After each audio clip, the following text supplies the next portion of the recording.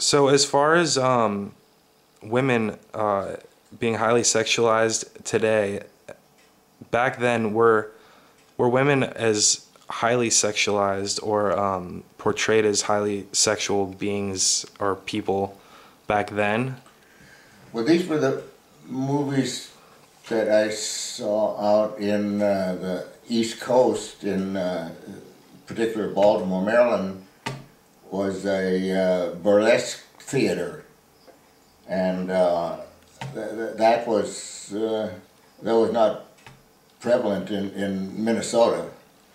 Uh, that ever I saw over there. Okay. Do you prefer movies in a theater back then, or do you prefer movies that you could sit home and watch on your on DVD?